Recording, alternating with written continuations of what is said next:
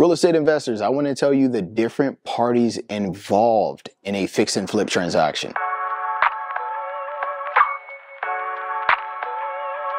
All right, so let's recap. In the last video, we talked about the 4 pieces that make up a fix and flip.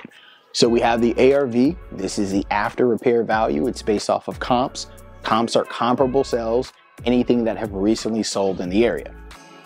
Purchase price, this is effectively what you're getting it at, because your ARV is important, but that entry point is important as well. This will dictate how much profits you can make. Next, we have the rehab costs, how much it's gonna cost to fix the property up, and lastly, holding costs. Let's go through the professions involved in a fix and flip. So for the ARV, if you're struggling with calculating how much the property will be worth after it's fixed up, you want to talk to a real estate agent.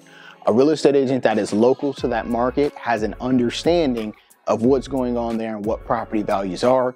So if you're struggling with an ARV and comps, reach out to a real estate agent. Next is going to be your purchase price. There's a few people here. First, you're going to have a wholesaler. A wholesaler is someone who gets a property under contract. They sell that contract to you, they move out the way. So all they do is they get properties under contract. So wholesalers will be here. You also have Conrad, the mortgage man. You have your loan officers.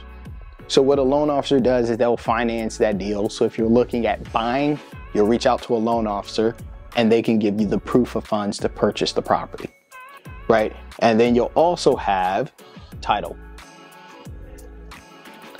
Title verifies ownership interest and confirms there's no additional liens. So effectively what title does is they make sure this person owns the property, and when you buy it, you're actually legitimately buying the property.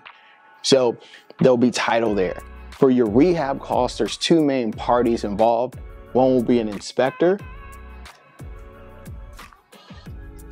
and the last one will be a general contractor. So an inspector, they can go in, like take an x-ray typically of the property and let you know what's wrong with it.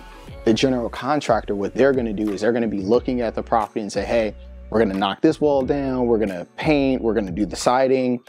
So to recap, these are all the professions involved in a fix and flip deal. So again, for your ARV, your agent, they'll be your point of contact. They can let you know what it will sell for.